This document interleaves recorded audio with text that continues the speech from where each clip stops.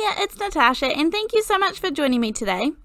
I actually did a card that was really similar to this just a couple of videos ago, and I was kind of inspired by that, but I wanted to make it different.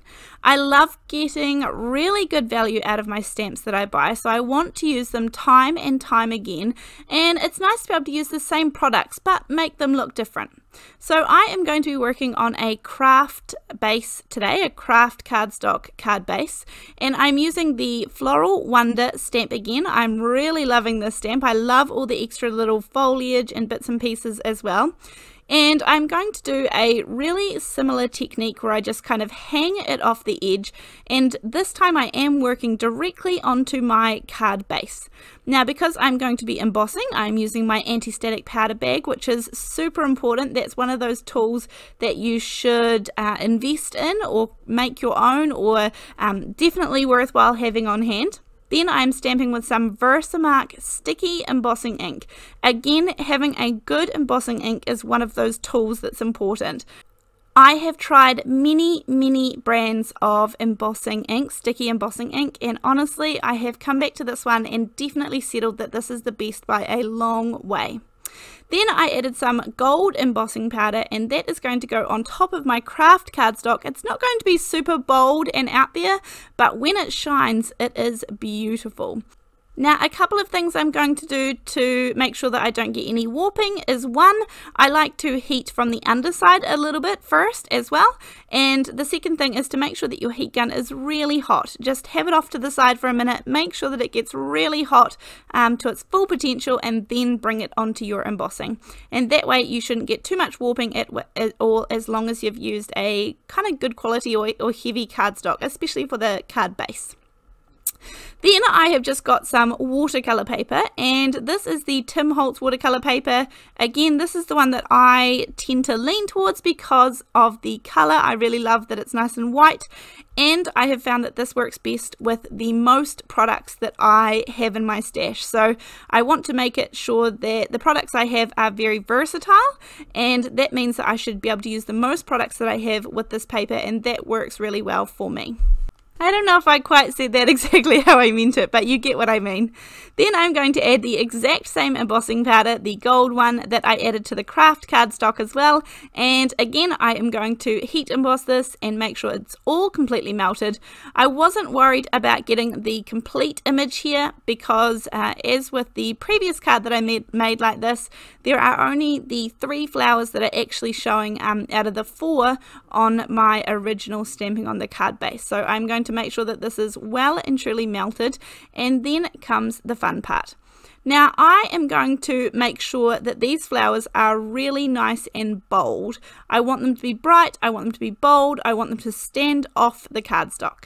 So I'm using some Midnight Snack and Remember Me dye inks. These ones happen to be from Hurley, and I just put a little bit of the Reinkers out on the acrylic block, and then I just go to town with adding as much color as I possibly can. I am using a water brush to pop these on, but honestly any paintbrush is fine, and any media at all that you want would work here. I just felt like kind of getting messy and colorful with these inks. But if you have the oxide inks and you just want to use your finger daubers, or if you really like alcohol markers, or if you really like coloring pencils, or if you really like anything at all is going to work here just fine. There is no right or wrong, it's just playing.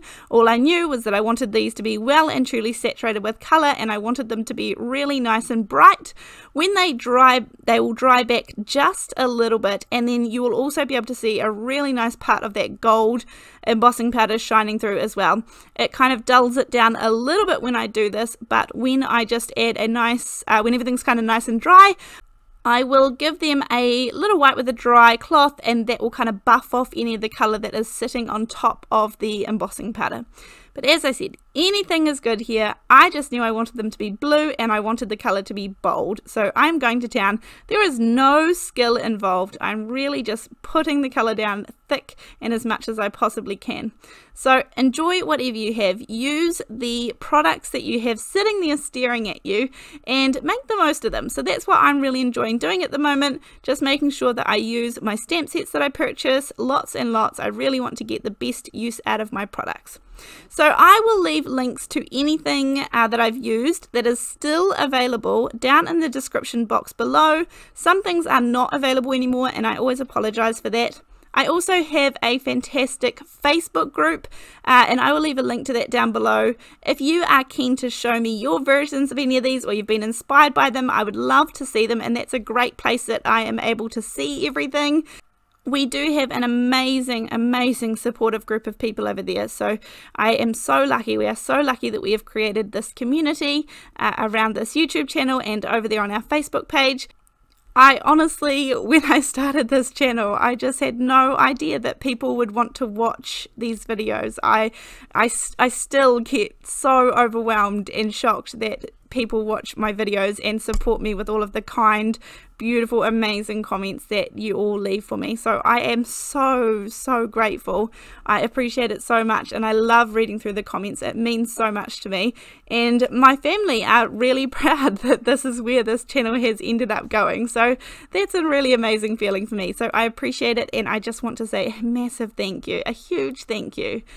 Now, anyway, back to the card, and I have cut out all of these gorgeous flowers. I can see that they're going to stand out really nicely against that blue background. I have the friendly greetings from BoBunny. Again, use any sentiments at all. This card could also go with a whole heap of sentiments. It could be a birthday card, a thinking of you card, a get well soon card, a sending hugs card. It could be anything at all. And honestly, I really do love creating cards that are really versatile and kind of don't lean one way or the other. Sometimes it's nice to create those, but I also love creating ones that you guys are able to take some inspiration and ideas and just change it up for what you need. Now, I almost forgot to do my anti-static powder bag there, but it's really important, especially since I'm going to use an acrylic block to stamp out with my VersaMark sticky embossing ink. So I'm just going to carefully line that up, hold it above where I want to stamp, and then when I know I have it in place, I will push down nice and evenly, and then I will use the exact same gold embossing powder. I probably could have done the sentiment at the same time that I embossed the flowers at the very beginning, but honestly, I was just kind of working through the process in my head, and I really love how gorgeous and shiny this embossing powder is. Now, there are some really easy, simple things that you can do in card making to kind of step up your cards a little bit. And they don't have to be fancy or expensive, and that is really important to me. So although this card is quite similar to the one that I created the other day, I'm going to carry on and add a couple more details to make this one really special. So I've popped some foam squares up, and again I'm just popping up 2 of these flowers here, and the third one just went down nice and flat, and that was stuck down with some liquid adhesive. That's the Ranger Multi-Medium in the matte finish. And I like how this looks, but it does look a little bit plain to me, so I'm going to do something really easy.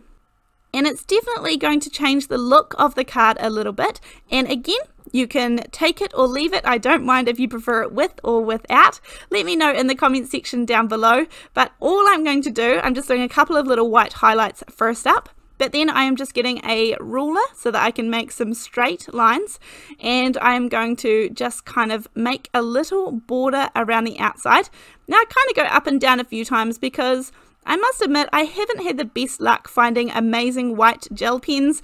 I feel like I've tried most of the popular ones out there and never been super happy with their results. This is a really cheap and cheerful one. I'll leave links to it down below, but it's a really cheap pen, and honestly I found it works just as good as the other ones. So sometimes I go up and down a couple of times just to get a nice smooth line, and because this one is popped up on, the flower is popped up there on foam squares, I'm able to kind of just pop my ruler underneath it, and then this is where I'm going to add some details. So I am going to do a couple of white little dots here, there and everywhere, and that brings the white into the design a little bit more, but all I'm going to do is just make some little marks here around the outside and then colour them in. Now I am going to spare you the pain of kind of going around the outside. Don't get me wrong, this did take a little minute, but honestly I really enjoy adding these little details. It is something that I can do really easily, and I just eyeball it. I don't feel like I need to measure anything here, but as I head around the outside of the card, I'm just going to make them nice and even as I can eyeball them. And then once I've finished, this is a really nice little detail that has kind of changed the look of my card, and it feels much more finished to me here. I just kind of went around the design a little bit, here, there and everywhere, but I really like how this card ended up, and it made it look a little bit different from the one that I created the other day.